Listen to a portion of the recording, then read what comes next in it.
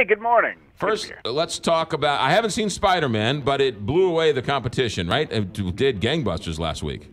It did, over $110 million, and it is set to probably hit second place this weekend, but if War for the Planet of the Apes doesn't do as well as expected, we could see a battle between the two.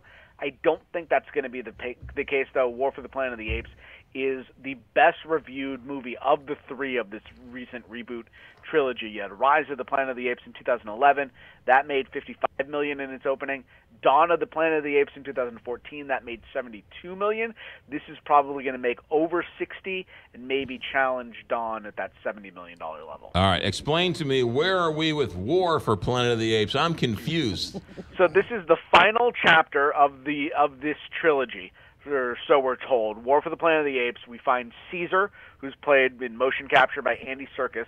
He's wrestling with his darker instincts as he battles the ruthless Colonel, portrayed by Woody Harrelson. The two of them going toe-to-toe, which looks to be great. I've not seen this one. I didn't get a chance this week, unfortunately. But the two of them going at it looks fantastic. And the fate of humans and apes is in the balance. Oh, my goodness. The future of the planet is in the balance. Is this the same thread that Mark Wahlberg was in originally? Yeah, I believe so. All right. I'm not sure. I'm not really up on my apes. Has Charlton Heston found the Statue of Liberty yet in this one? Not yet. That's coming Mm-hmm. Right. in the next one, which is going to be Charlton Heston's Apes. Okay. All right. We have to talk about Saturday Night Live because some extraordinary records being tied here with the Emmy nominations. Yeah, 22 nominations yesterday, tied for the most with Westworld of the year. Pretty big. I think we all expected Alec Baldwin to get nominated for his portrayal of President Trump and a bunch of others. I don't think anybody expected 22, though. And this comes off just, fantastic ratings. The show is once again highly relevant. And it'll be interesting to see when it comes back in September how that does, if the fires keep going for that or if it fizzles out. Alec Baldwin has said he will be back as Trump, but maybe in a limited capacity, so they're not going to build the season around him again. So it'll be interesting to see. We also had nominations for Melissa McCarthy, for Hershon Spicer, and three of the ladies got nominations as well. Kate McKinnon, who played Hillary Clinton, and Kellyanne Conway. Right. Leslie Jones also got a nomination, and Vanessa Bayer in her last season also got a nomination. Yeah, interesting. All right. Westworld, I don't know how many people saw that on HBO. Personally, I thought that was a great run for the first season. I got one episode into it, and then I got distracted with other things, so it's one of those things I need to get back to. And I think a lot of people will go back to now that it has so many nominations. It's dense, Right. It's at times confusing. Yes. There's an orgy. So, if those are the things that you're into, then, That's just a 10-minute scene. That's not the whole thing. Another big, The Handmaid's Tale, which is excellent.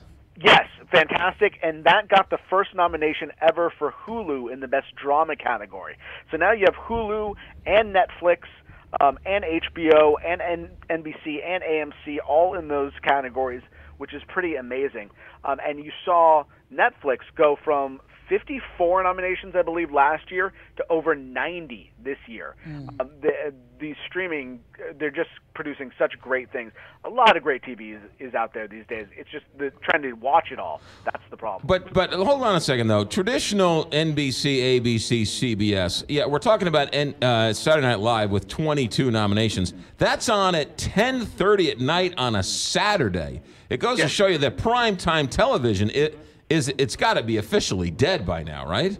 It's tough. I mean, if you look at who got the nominations, HBO was first with over 110, then Netflix, then NBC was third with 60.